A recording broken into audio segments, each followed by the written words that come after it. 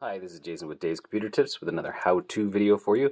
This was on how to connect an NES console to a monitor or a smart TV. These would have to have an HDMI connection. That's what we're going to do today. I'm going to show you how to hook up your old system so you can play those old school games on your nicer monitors and stuff like that. So that's what we're going to do in this video. So first thing we want to do is hit the like and the subscribe and the notification bell. That way you don't miss out on any new videos. It doesn't cost anything to do it, so hit the subscribe and also hit the like on the video. It really helps out the channel. So what are we going to do? First thing we're going to do is we're going to make sure we have all the pieces to do this. So first you want to have obviously your console and your power for the console, which is smart, and you'll have a controller. I don't have the controller out right now, but that's what you're going to need. This will work also on a Super NES, N64, anything that uses an AV cable. It should work with. So, but I have tested on the Super Nintendo, I've tested on the Nintendo, and I've tested on the N64. So all those work with what I'm going to show you.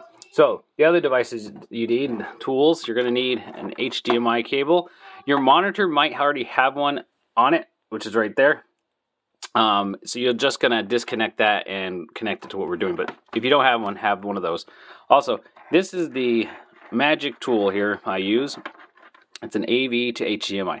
So you need an audio video cable, and this is what converts it to the HDMI. And it has the ends on it, the colors, you know the colors, RCA colors. Then you have the power. That comes with this, so you don't have to worry about that. Sorry, I flipped it around. There you go. This goes with this. It comes with this, actually, so you don't have to worry about it. That's the power to this. And then the last thing you're going to need is another AV cable, a RCA cable.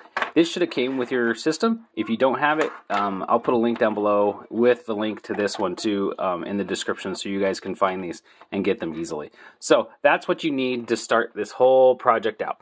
So now we got that out of the way. Now let's show you how to connect everything. Okay, now as you can see, I took the AV to HDMI. I have connected it to the AV cable I had, the RCA cable I had, which then I connected it to the Nintendo.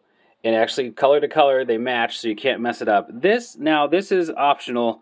This actually makes a weird sound when I have it connected. You do not have to have that connected to do what I'm doing on this one. You might have to have it connected on the other ones, but I know on the NES, I had to pull this because it kept making a weird sound.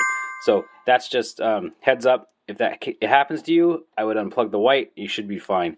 Okay, so now we have that all set up. So what I did is I connected that USB power right to the side, because that's what it has right here. You'll see on the side it has 720p and 1080p.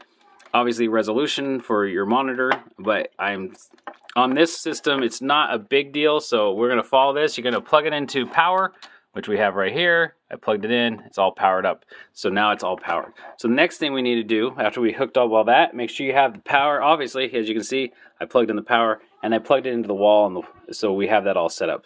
Now the next thing we need to do is we need to hook up the HDMI to the little AV to HDMI, which is going to go right there. You'll see that right there.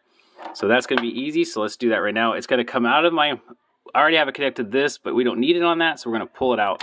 So I need to go around here. Yes, I have lots of stuff over here, guys. Hold on. Okay. Okay, now I'm stuck. Okay, hold on. Okay, so now we're going to connect it right here. So let's see if I can do this while we're on the thing without making everybody sick.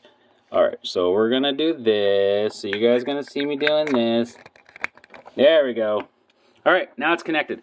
Now you're going to notice I'm going to swing over very slowly so I don't give you all sick. Now it says no signal. You're going to see this blue screen right off the bat. It says no signal, which is fine. Actually, we also need to get a game out. So let's do this. We'll grab a game. Okay, we have put this in. As you can see over here, once this is in, you have the blue screen going on, but I'm going to show you how this works. So we're going to power this up since we have a game in. We're going to hit power. You hear the sound? Now you're going to go back to here. You're going to still have this blue screen, and you're going to come back over this way, and you're going to look to the side like we did before, and where we were looking at. We're going to just flip the switch.